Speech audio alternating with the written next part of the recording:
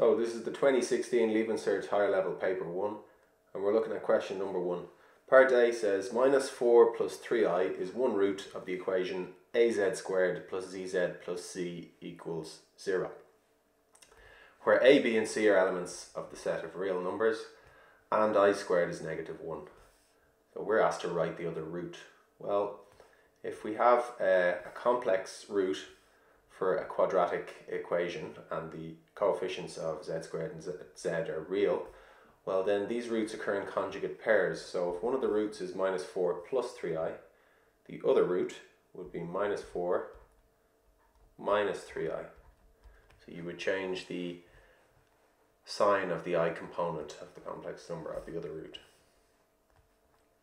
Okay, part B says use de Moivre's theorem to express 1 plus I to the power of 8 in its simplest form. So this is a complex number given in Cartesian form or rectangular form, and we want to use de Moivre's theorem to express it in its simplest form. So de Moivre's theorem can be found in the tables book. So that's de Moivre's theorem there. So with de Moivre's theorem, what we need to do is we need to express the complex number in polar form first, and then apply de Moivre's theorem to simplify it. So if we can imagine the number, first of all, 1 plus I, if we just imagine it on the real imaginary axis, this is the real axis, and here's our imaginary axis. So if we can imagine the number, if that's 1 on the real, and let's say that's 1 there in the imaginary, well then 1 plus I or 1 plus 1i would be over to 1 in the real and up to 1. So if we were plotting it, it would be this point here. That's the complex number 1 plus I. Now, if we're going to change it to rectangular form, we need the value or, which is the modulus of that. So the modulus of that complex number. The modulus of a complex number is its distance from the origin. So we're looking for this distance, that's or. And we also need theta. Theta being the angle that the modulus makes with the positive real axis. So we're looking for or, and then we're looking for theta. So what we do is, if we drop this line from here down to the real axis, we've created a right angle triangle. And on this right angle triangle here, we know that this distance here, which I'm going to put in red, is a distance of 1, and this distance here is a distance of 1. So if we apply Pythagoras' theorem at this stage, we can see that this is a right angle triangle, so square on the hypotenuse, or squared, will be equal to the sum of the squares in the other two sides will be equal to 1 squared plus 1 squared on this little right angle triangle here. So that gives us or squared is equal to 1 plus 1, which is 2. So if or squared is 2, well then or will be the square root of 2. So we found the modulus, root 2. Okay, so now we need to find theta. Well, if this angle here is theta, we can use the trigonometric ratio sin, cos or tan to help us. So if this is theta, then this side would be the opposite and this side here would be the adjacent. So I can use tan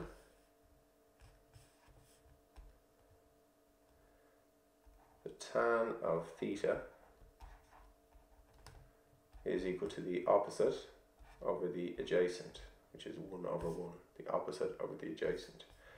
So the tan of theta is equal to 1.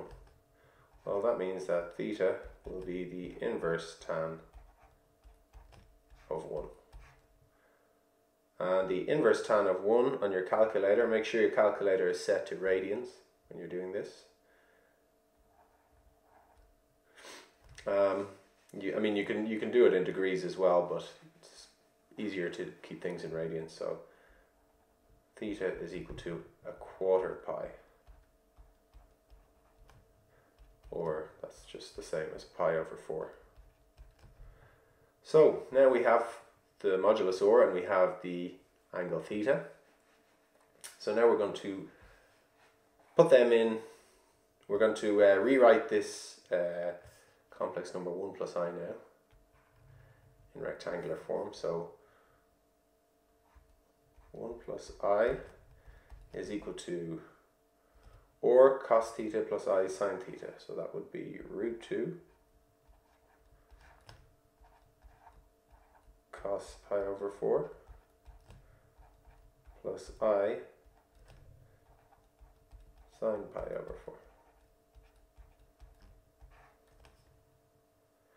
Okay, so if 1 plus I is equal to this, well,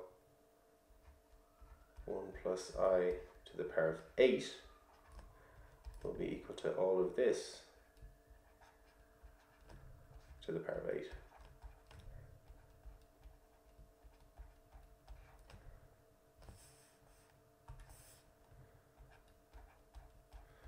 Plus I sine pi over 4, and that's all to the power of 8. Okay, so we've now expressed 1 plus I to the power of 8 in polar form, and it's now that we can apply the De Moivre's theorem, the theorem of De Moivre. So if we see up here, I'm just going to color code this for you, we can see that the OR value is this one. You can see that theta is there, and we can see our power 8 is this n value here. So then when we look across to the application of De Moivre, the n is going to come out here as a power of the OR, and it will also go in front of the theta in both places. And then we're going to have our OR still there, and we're going to have our theta there and there. So we can say that that is equal to root 2 to the power of n, which is 8 in this case, by the cos of n, which is 8, so it'll be 8 times pi over 4. So it'll be 8 pi over 4 plus I sine 8 pi over 4.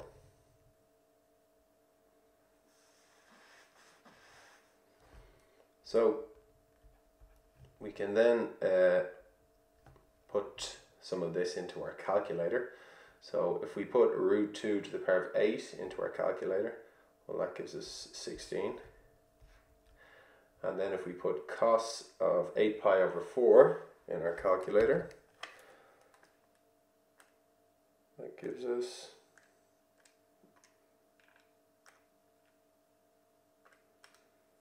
1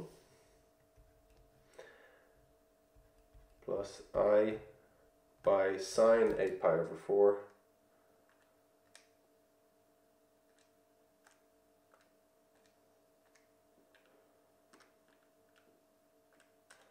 which is 0. That's 1 plus I 0. And that's equal to 0I, or I times 0 is just 0. So it's 16 times 1, which is 16. So we've now simplified 1 plus I to the power of 8 to 16. And that's the end of part B. And part C says 1 plus I is a root of the equation z squared plus minus 2 plus iz plus 3 minus I equals 0.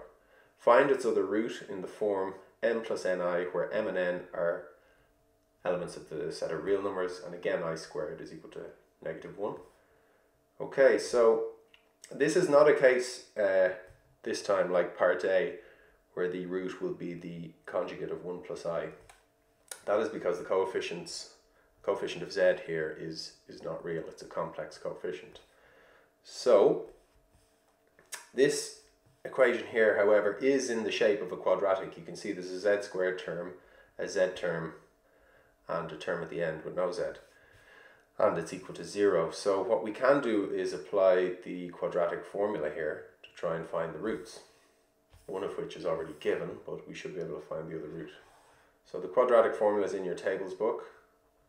So that's the quadratic formula there. And with the quadratic formula, we know that our b value, which I'll put in green, will be the coefficient of the z term. The c value will be the term at the end. And the a value, which will be the invisible 1 in front of that z squared, will be there and there. So you can just imagine a 1 in there in the yellow position. So we're going to substitute these now in here to find our roots. So our roots, and the roots are z rather than x. So z is equal to minus b, which is minus 2 plus I,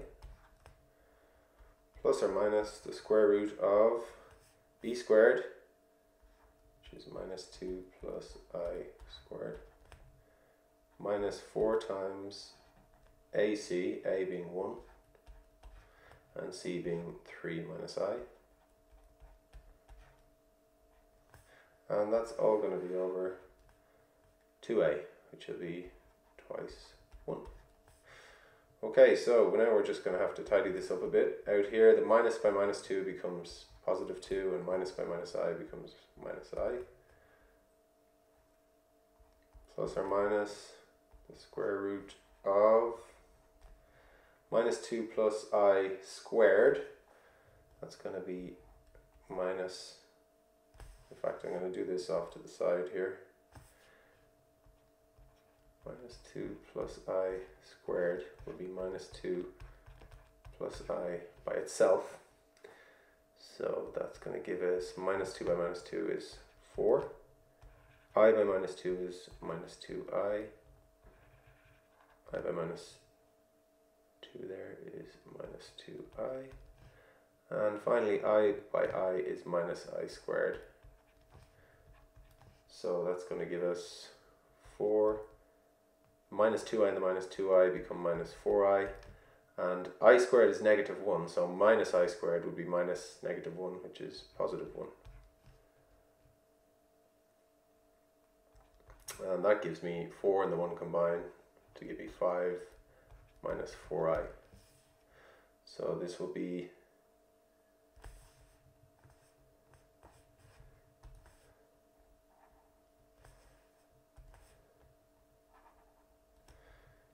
5 minus 4I instead of minus 2 plus I squared. Now I've worked that out.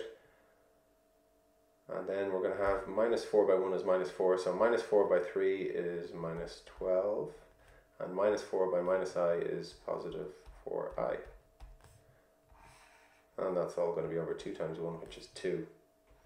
So simplifying again, that gives me 2 minus I plus or minus the square root of minus 4I and 4I give me 0, so I'm just left with 5 minus 12,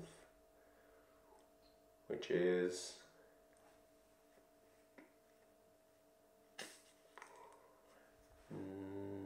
sorry, there's a little mistake here. If we just go back over here, when I multiplied I by I, it gave me I squared positive, not negative.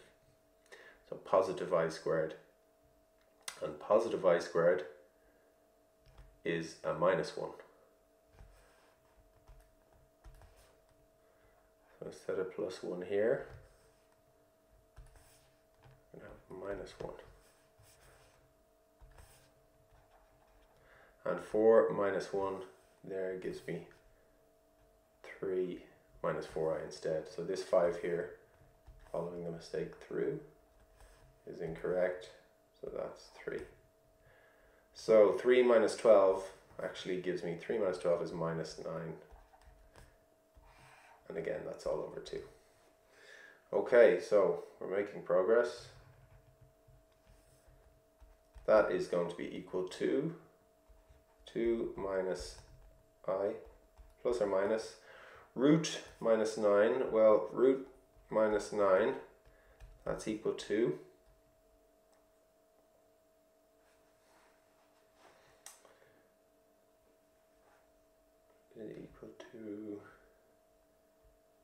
root 9 by root minus 1. You can split this surd into two other surds.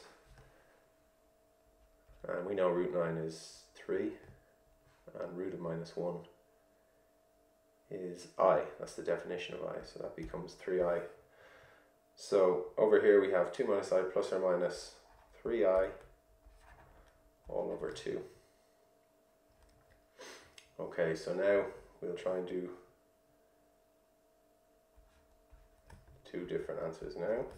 So the first one is 2 minus I plus 3I over 2.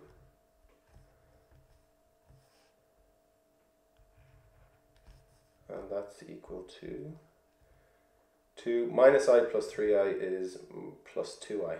So it becomes 2 plus 2I all over 2.